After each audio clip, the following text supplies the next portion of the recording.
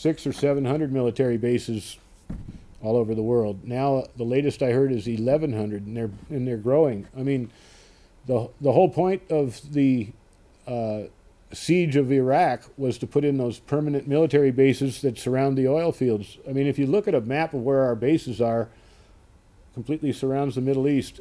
We need to demand a complete withdrawal from the Middle East. We need to demand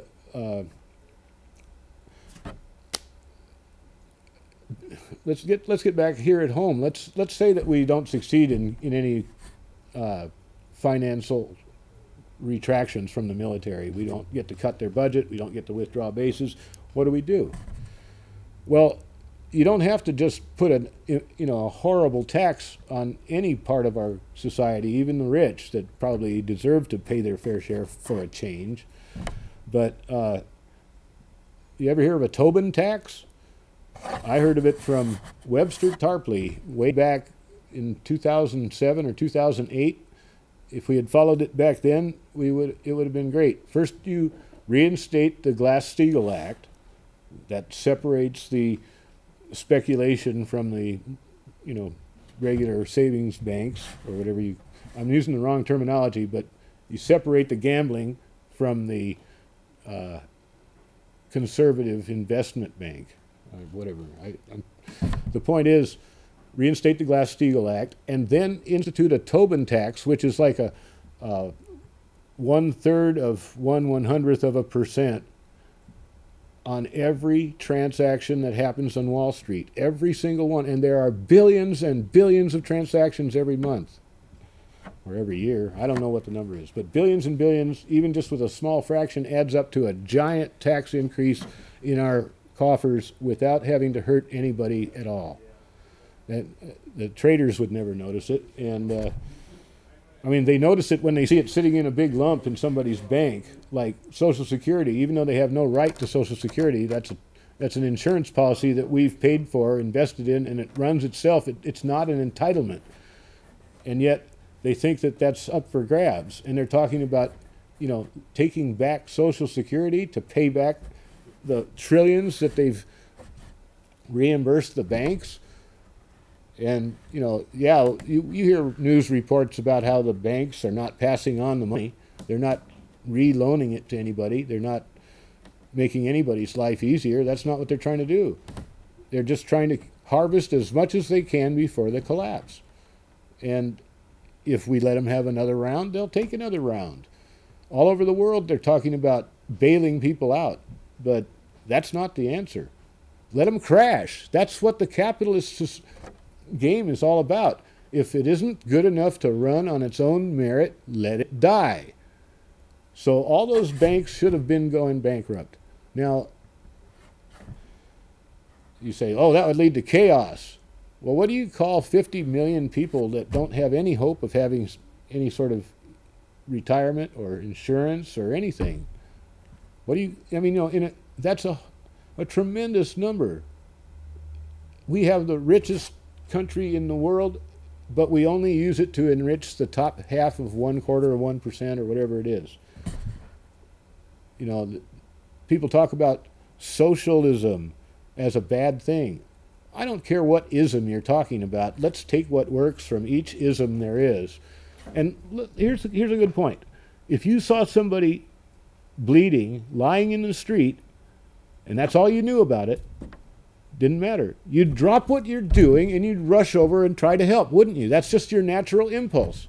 And if he was starving, you would go get food for him at your own expense. You'd do that.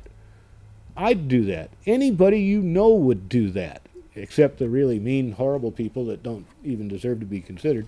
But the point is, that's human nature, to help somebody in distress.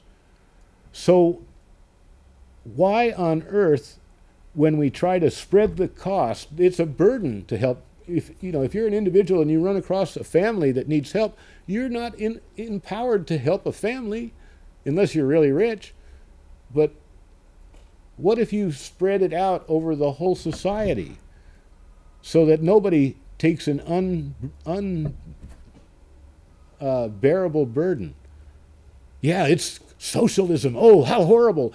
Get over it. You know, slap yourself in the face. You just admitted that socialism was okay on a personal level. You were perfectly willing to go give that person whatever they needed because it was the right thing to do.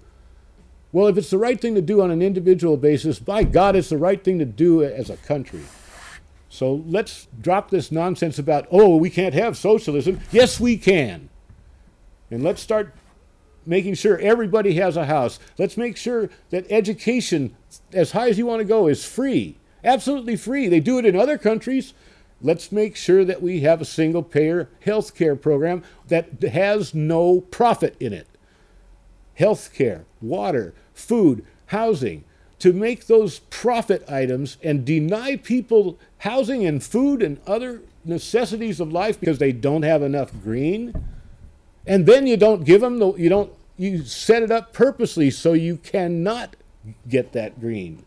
That's the bad part. You know, if you want to, they say in Russia, they ration healthcare. You have to wait to get a special service, or in Canada, you have to wait. Well, here we ration it by money, and waiting doesn't get you any money.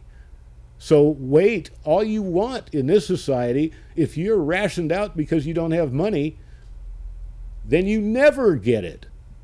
So the Canadians have one up on us. At least you get it there.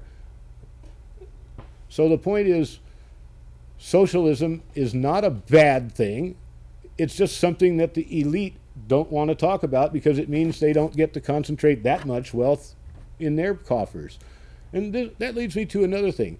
Nobody in a democracy, well, in this representative democracy like this, where we supposedly have people representing us honestly and making laws, nobody in a country like that should be able to circumvent that process because they have money. And if it means taking away the money and bringing them down to our level, that's fine. If you can find another way to do it without taking their money, that's fine too. But they cannot use that money as political clout to kill other people because they can't buy food, or they can't buy shelter, or they can't stay warm in the winter, or they can't buy health care. So I'm mad at the Wall Street movement because they aren't saying any of this stuff. They're marching, we are the 99%. No, you're not. You're 1/4% of the 99%. Most of the 99% sitting on their fat asses watching you do the work, and you're not doing the work right.